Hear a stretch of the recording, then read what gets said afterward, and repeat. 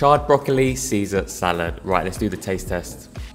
Yeah, I reckon that'll do. The first thing we need to do is make our paprika spiced croutons. Combine the bread with olive oil, salt, pepper and smoked paprika and bake for 15 minutes. We're using a griddle pan to cook our broccoli, which when charred gives it a more smoky flavour, but you could roast it instead. For the dressing we've got vegan mayo, mustard, lemon juice and garlic. Now all that's left to do is chop the lettuce and add it to a mixing bowl with capers, vegan parmesan, our tangy dressing, paprika croutons and broccoli. Give that all a really good mix and yeah, that's all there is to it.